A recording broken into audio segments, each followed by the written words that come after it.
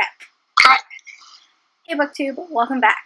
I'm Winx, and the ink I'm talking about today is Luminescent Threads, Connections to Octavia Butler. Published by 12th Planet Press, this is a collection of original essays and letters from contributors with a special connection to Octavia Butler, a woman who was not only a pioneer of the science fiction genre, but who paved the way for future African-American writers and other writers of color.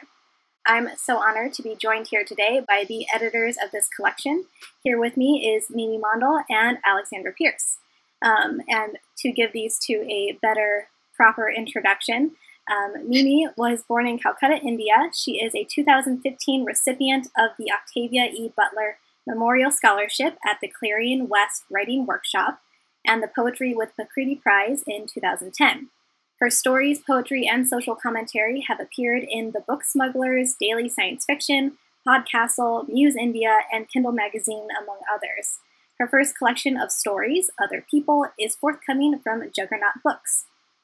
Alex is editor of the award-winning Letters to Tiptree and co-host of Hugo Award-winning feminist science fiction and fantasy podcast, Galactic Suburbia. She is also a part-time teacher, blogger, book reviewer, and columnist for Tor.com. So, super excited to have you guys on my channel. And I want to give an extra big thank you because, unbeknownst to the viewers out there, we have gone through the ringer with getting this together. Not only did we have to deal with time zones because I'm on the west coast of the United States, Mimi is on the east coast of the United States, and Alex is in Australia. So finding an hour of the day that was actually a reasonable time in all those three places is a little bit of a struggle. And on top of that, this is the second time we are doing this interview. So the first time we did this, I recorded it all, and I managed to do so without any audio. So thank you both so much for dealing with my shenanigans and coming back to do this again. So Alex, can you tell me what inspired this collection, and also what inspired the name of the collection? So as you said, I edited Letters to Tiptree a few years ago, which was about honouring Alice Sheldon on what would have been her 100th birthday, and it seemed to strike a chord with both the people who contributed to the anthology and to readers as well.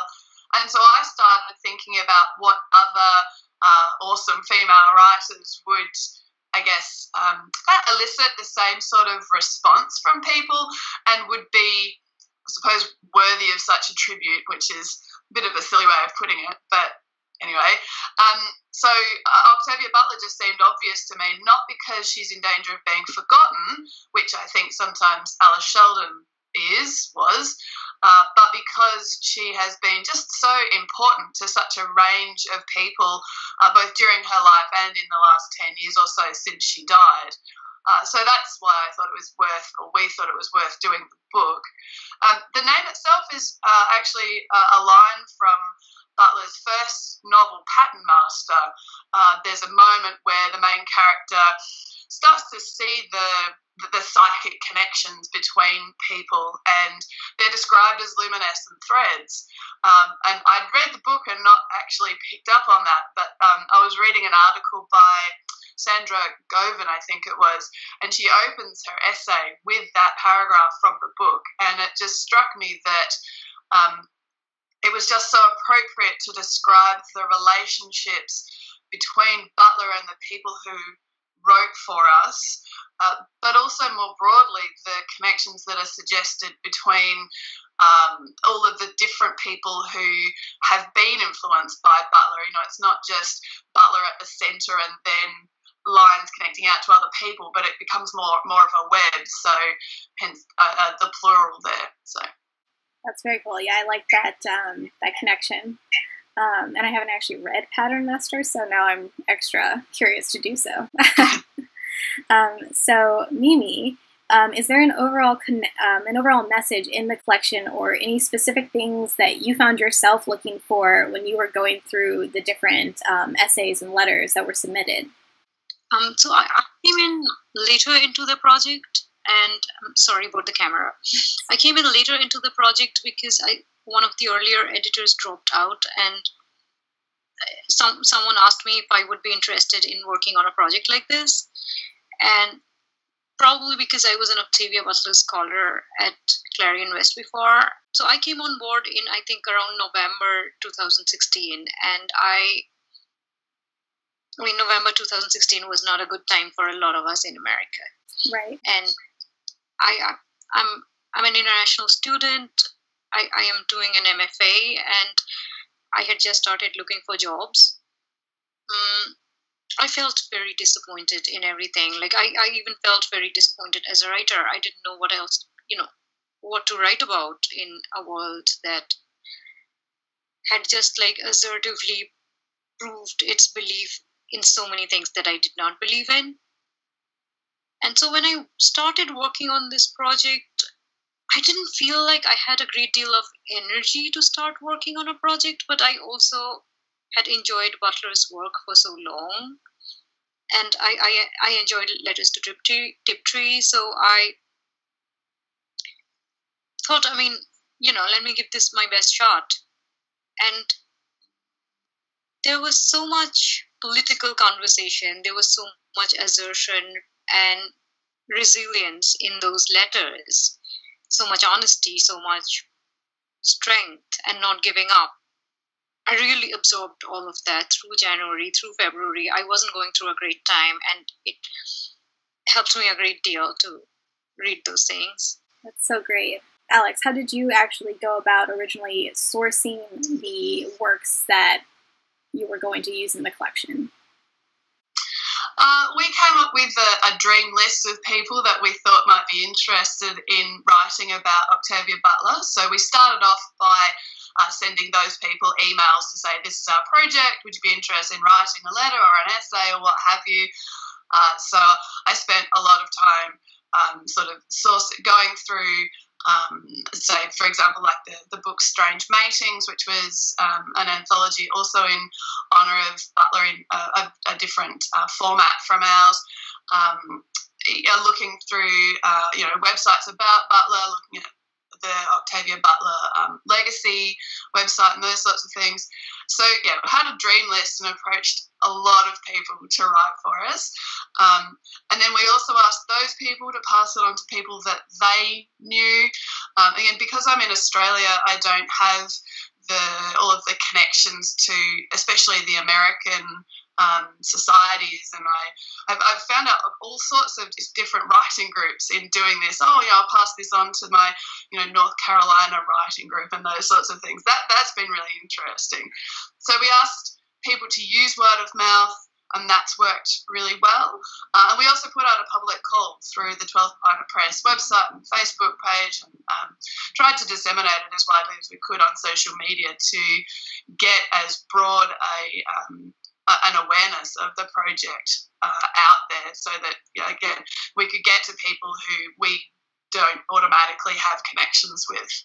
Power of the internet. Mimi, did you have a favorite piece that was in the collection, or were there any memorable ones that didn't make it in? I have a lot of favorites. I mean, now I don't know if I should take names and call one piece. I don't know. Maybe this is like asking the other one? What your favorite child is. Mm-hmm. Yeah, but I totally wanted to talk about the funny antagonistic piece. Yeah. The one which is by a gentleman, I guess.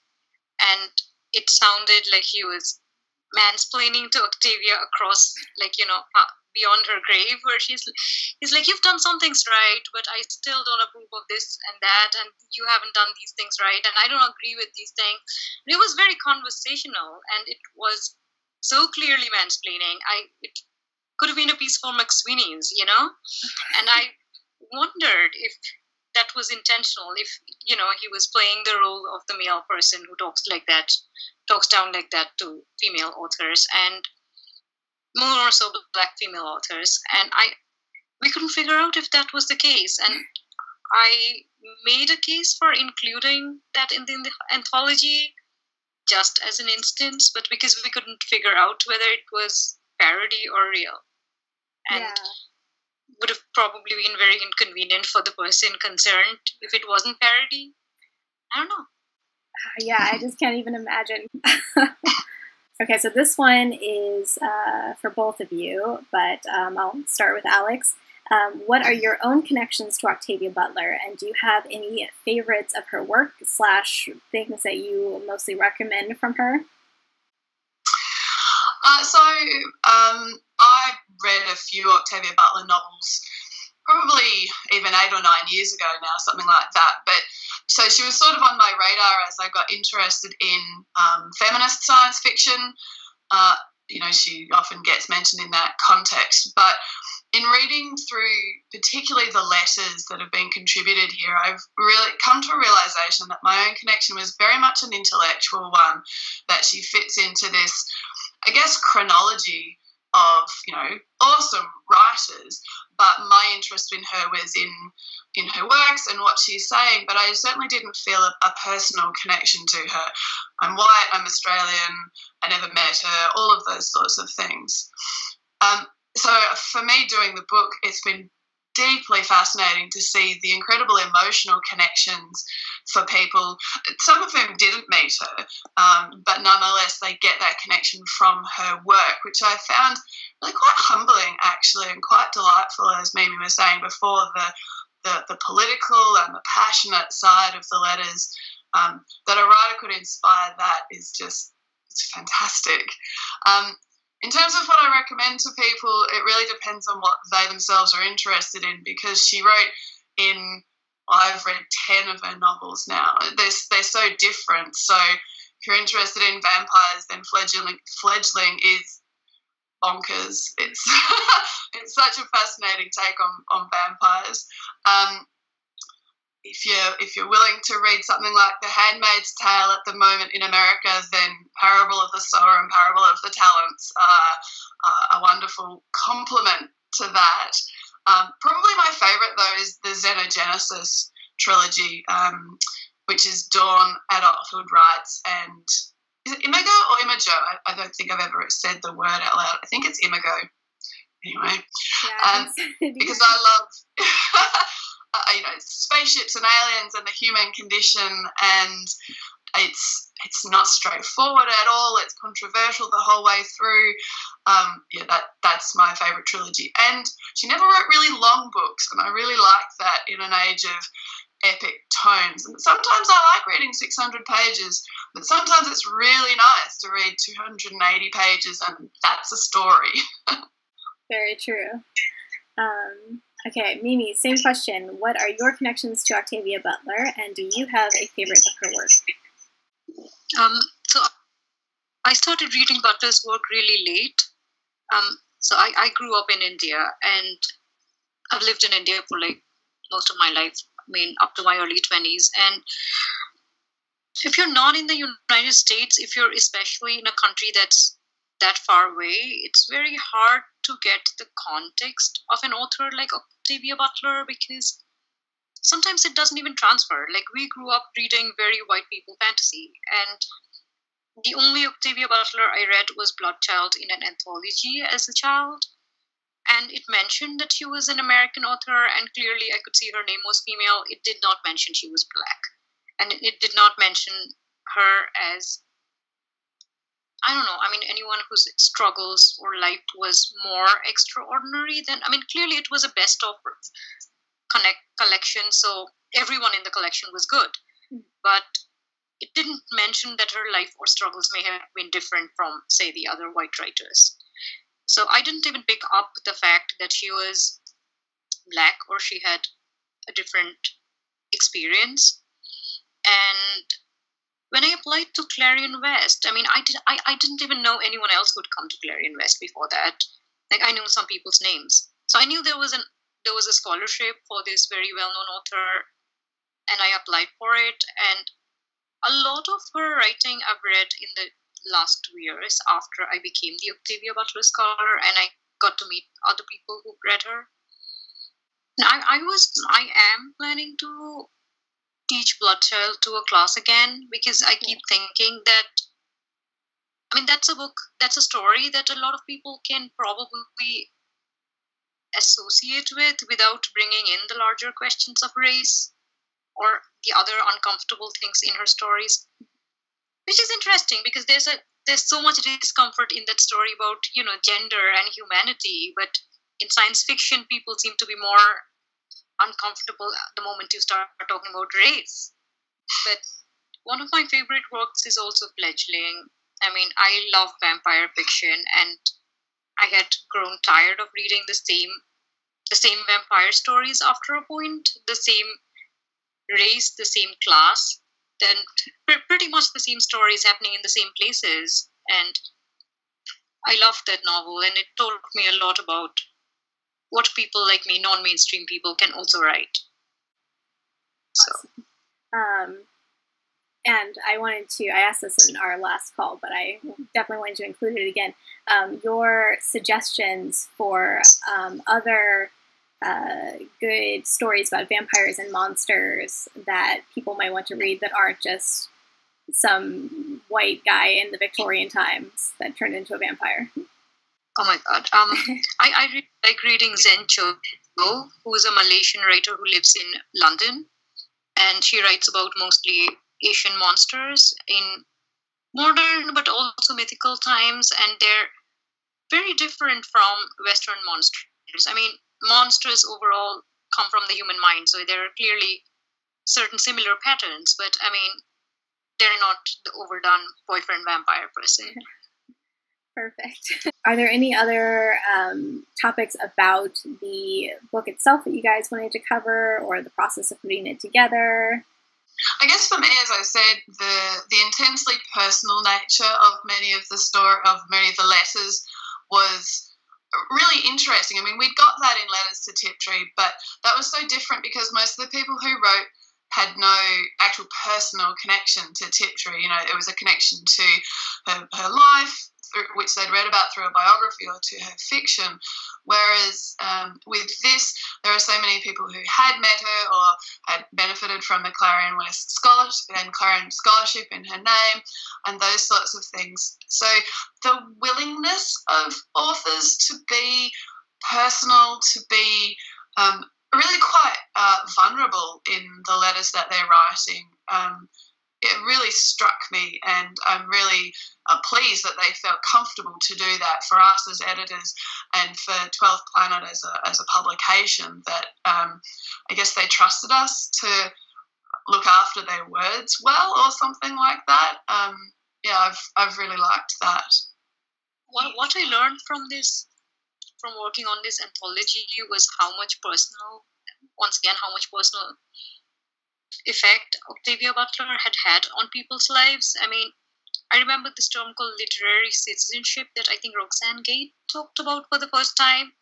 And it basically means that you don't only stop at your writing or the work that you're doing in the literary community, but you also become, a person who helps in the circulation, in the positive circulation of the community. You keep your, I don't know, I mean, it's about responsibility, it's about passing on the good vibes, and she did so much of that. I mean, a lot of us as writers are probably not good communicators, in person. Like, I'm very introverted, and I have depression, and I constantly have to struggle with contacting people, letting them know I appreciate them, letting them know I love their work.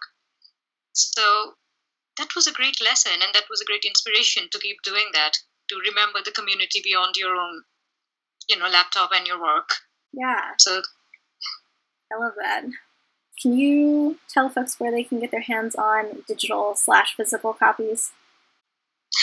Absolutely. And unfortunately, the official release date has had to be pushed back a little bit, probably to, actually we don't have an exact date yet, but there's just been a few hiccups with the actual layout. But nonetheless, soon. So electronically, it'll be available from all of the usual places, Amazon, Kobo, Google Play, Smashwords. I'm sure there are others. Barnes & Noble, I think, goes through Smashwords. So kind of the normal places. To get a hard copy, it's the 12th Planet Press website. Although if you feel like ordering it through your bookshop, please feel free to do that too, to spread the word. Awesome. And Mimi, is there an expected release date for your story collection?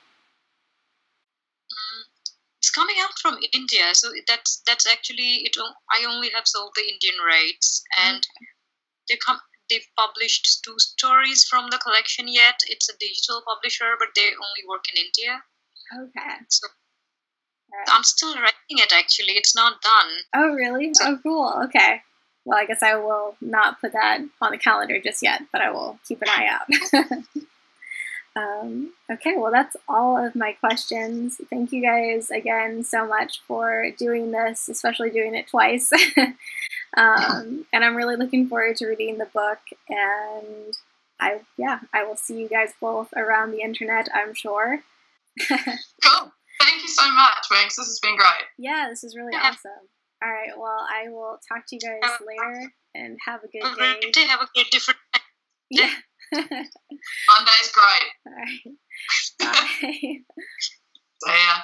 Hey guys, I just wanted to give a little follow-up info before I wrap this video up. I did find out that the release date for Luminescent Threads has been pushed back a bit. It's expected to be released now in August, but you can go and pre-order it on the 12th Planet Press website. I have a link to that down below, so you can go and check that out. Again, many thanks to Mimi and Alex and the folks at 12th Planet Press for coordinating this whole epic interview video. It was so fun getting to do this for my channel, and hopefully I will have more opportunities to do similar videos in the future. I would love to hear down in the comments if any of you have special connections to Octavia Butler or her works, or if you have any favorites of her works.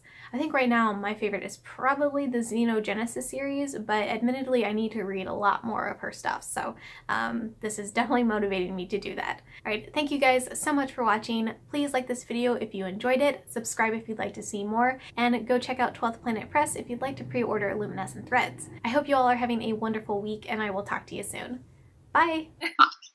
I'm also loving your cat in the background. Oh, I did not even realize she was there. She is my co-host. That is most of it. Okay. I have another one somewhere, but I think she's out sleeping on the kitty tower.